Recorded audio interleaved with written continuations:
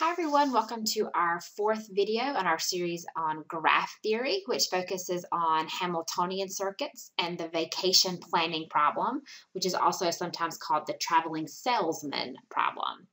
So for a quick recap, a tour that starts at a vertex and visits each vertex once and only once, returning to where it started, is called a Hamiltonian circuit.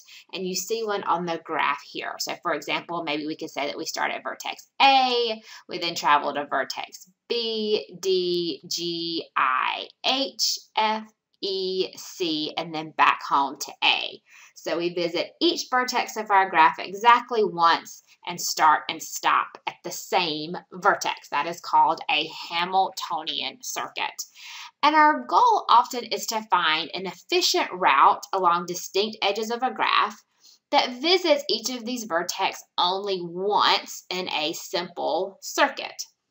Think, for example, if you are a delivery person and the vertices represent the homes for which you need to drop off food or flowers or whatever it is that you're delivering, right?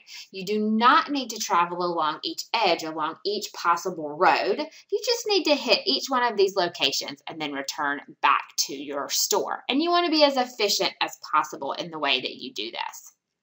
Now, we saw in our previous video that not every graph has a Hamiltonian circuit, and that Hamiltonian circuits are not easy to determine upon inspection. Our focus of this video is something called the vacation planning problem, or the traveling salesman problem.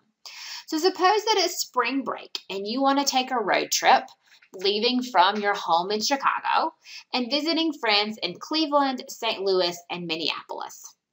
Our goal is to decide on the route that will minimize the distance that you must travel and therefore minimize the amount of time it's going to take you and the cost of gas. So what we want to find here is a Hamiltonian circuit on a graph with weighted edges.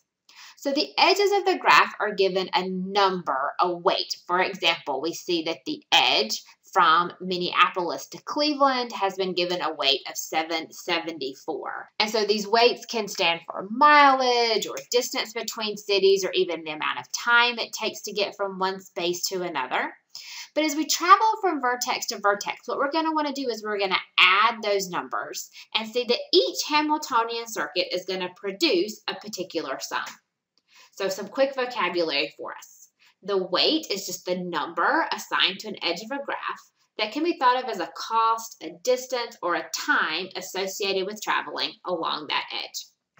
And the minimum cost Hamiltonian circuit is a Hamiltonian circuit in a graph with weights on the edges, for which the sum of the weights of the edges of the Hamiltonian circuit is as small as possible. So if we think about going on our vacation or being a traveling salesman, right, we want to travel the smallest distance possible or take the minimum amount of time possible.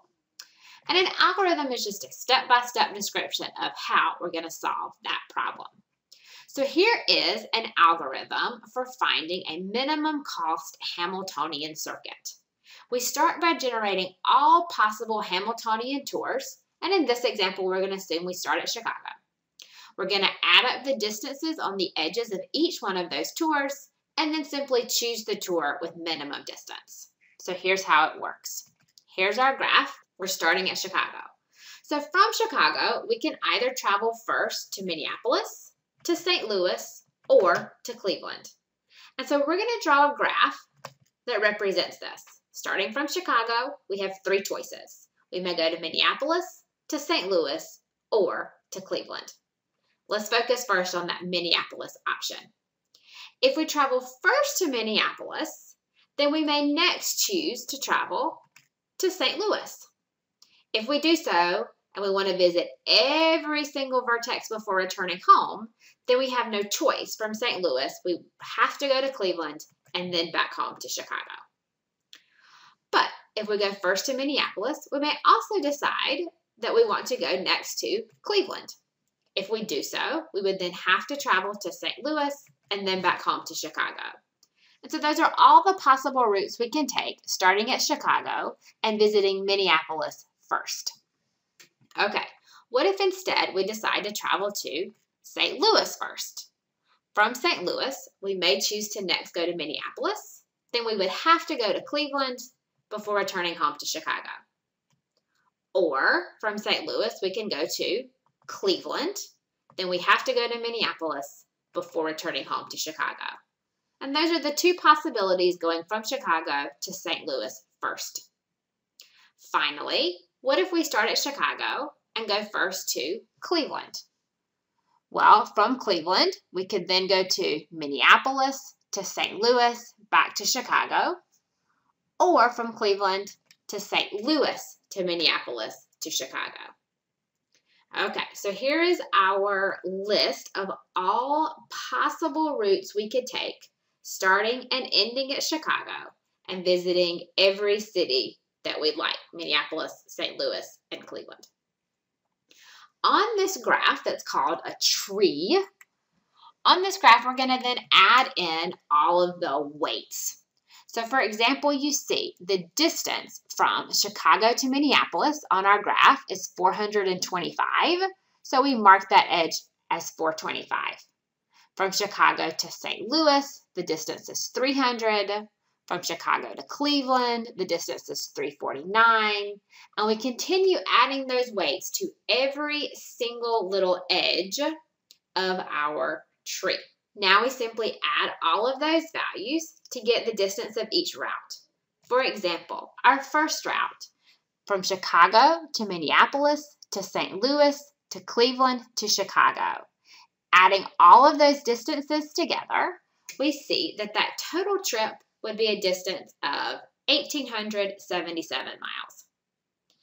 Next, from Chicago to Minneapolis to Cleveland to St. Louis to Chicago, adding, we get a distance of 2,040.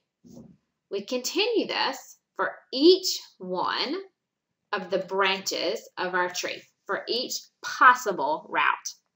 And now we just simply pick the smallest. So we see that the minimum cost Hamiltonian circuit in this graph would be to travel from Chicago to Minneapolis to St. Louis to Cleveland back to Chicago, and that would be a total distance of 1,877 miles.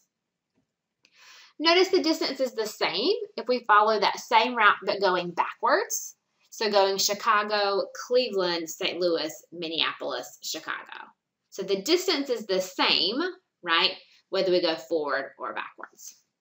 All right, so there is our answer. Here again to recap are the three possible routes that we found and their lengths.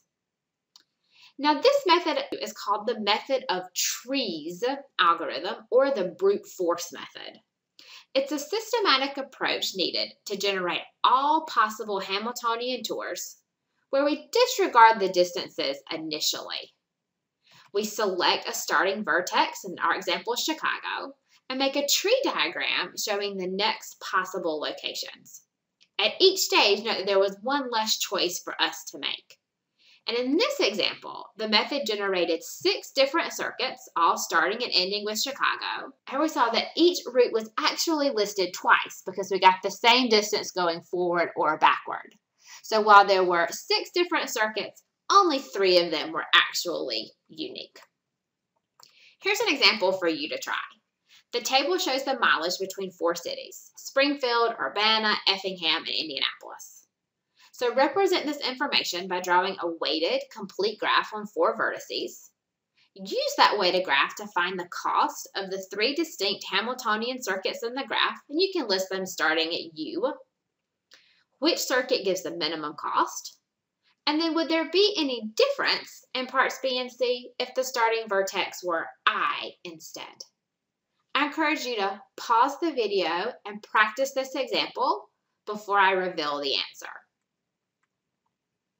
Okay, so starting with, here is what a possible weighted graph might look like, and what our method of trees diagram is going to look like with the total distances produced. So then we see that the minimum cost route is UIESU with a cost of $4.46. And no, there would be no difference in the cost of routes if we were to start at a different vertex, right? The total distance of each route doesn't matter what your actual starting and ending point is. So up next is something called the fundamental principle of counting, which says, if there are A ways of choosing one thing, B ways of choosing a second after the first is chosen, C ways of choosing a third after the second is chosen, and so on, and Z ways of choosing the last item after the earlier choices, then the total number of choice patterns is A times B times C, all the way down times Z. Let's do some examples of that. If Jack has 9 shirts and 4 pairs of pants, how many shirt-pant outfits does he have? Well, he has 9 shirts and 4 pairs of pants. So 9 times 4 tells us he has 36 total outfit choices. Here's another example. If 5 cards are dealt from a standard deck of 52, how many possibilities are there? Well, there are 52 ways to choose your first card, 51 ways to choose the next, 50 ways to choose the third, 49 ways to choose the fourth, and 48 ways to choose the fifth, for a total of 311,875,200 possible choices. Now, before we go farther, we need a weird mathematical thing called n factorial.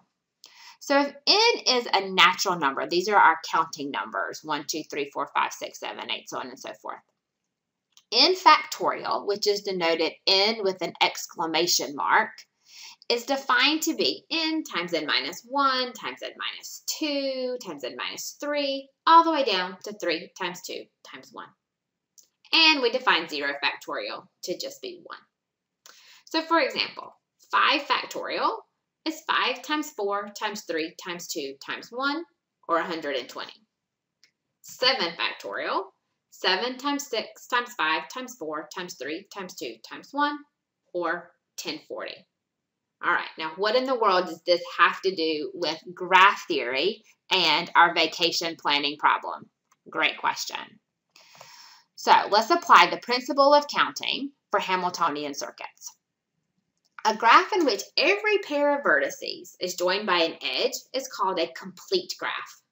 So the graph we've been working on for our vacation planning problem is a complete graph on 4 vertices. Every single vertex of our graph is connected by an edge. Here's an example of a complete graph on 5 vertices. Again, every pair of vertices is joined by an edge. These are what we call complete graphs. And here's what the principle of counting tells us for our Hamiltonian circuits. For a complete graph of n vertices, there are n minus 1 factorial possible routes. Why? Well, we assume that we're not allowed to pick our starting city because we live where we live. But once we know where we're starting, from that starting city, there are n minus 1 choices for where we'll go first. Then there are n minus 2 choices for where we'll go next, so on and so forth. So what we end up with is a factorial. Now, as we saw in our example, half of these routes are repeats. And so the number of possible unique Hamiltonian circuits will be n minus 1 factorial divided by 2. For example, how many possible routes are there for this complete graph with 5 vertices?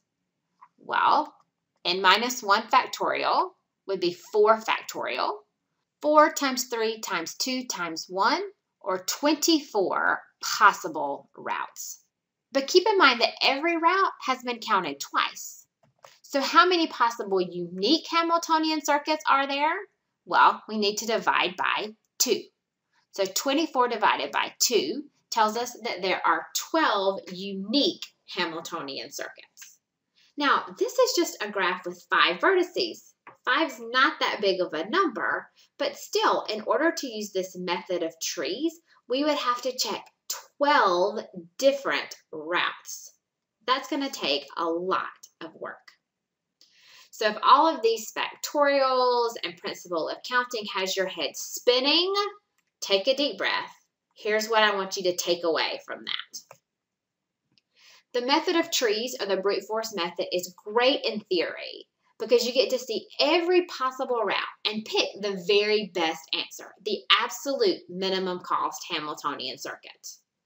But for graphs with a lot of vertices, even just 5, there are often too many possible routes for this method to be worthwhile. A computer program can find an optimal route without being quite as time-consuming, but what if we don't have one of those available to us? Instead, we're going to take a heuristic method. We're going to find a fast answer that's not guaranteed to always be the optimal answer. And so what we're going to do in our next video is to learn 2 algorithms for helping us find a good answer, even if it's not the best answer. And I'll see you there. Thanks, guys. Bye.